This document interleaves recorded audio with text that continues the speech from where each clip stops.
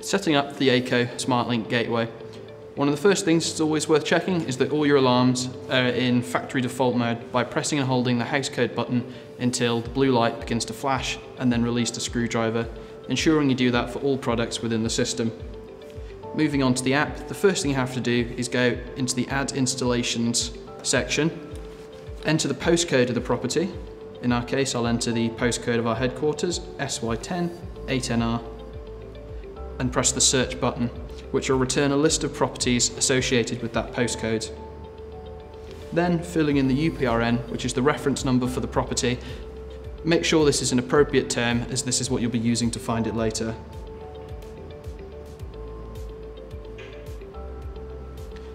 Pressing Add Gateway and Units when all information is filled out correctly.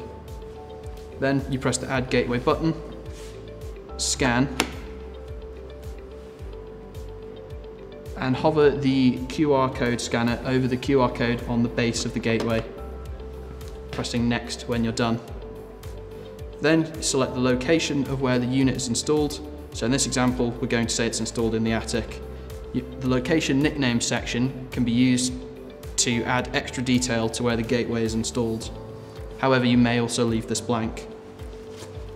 The gateway must then be put into house coding mode by pressing the house code button on the top of the unit until the light goes solid blue and then release.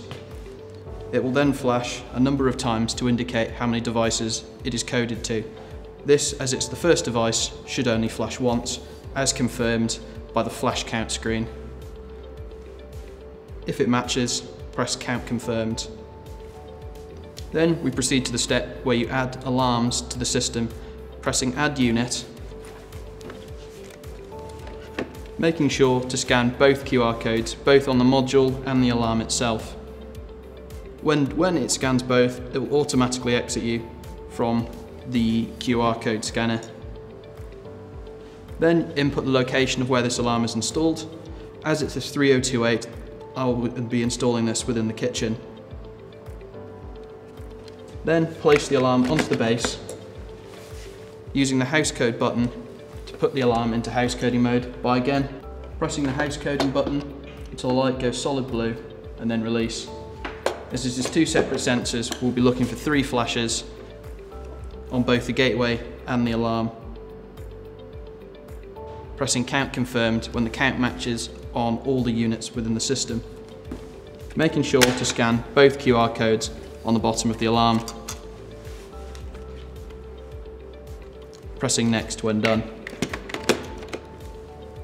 As this is a 3024, I'll be installing this in the hallway. Pressing Next when done. Like last time, pressing the house code button till the light goes solid blue, then release. We'll be looking for 4 flashes on all products within the system.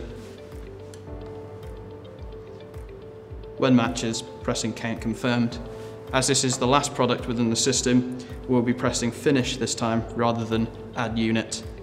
And it will then ask you to press the house code button on the gateway till the light goes solid blue, then release. The yellow GSM light will then come on as the gateway uploads the profile to the cloud.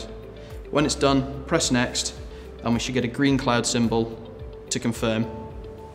Pressing Complete when done. And that's how you set up an Ei1000 SmartLINK Gateway.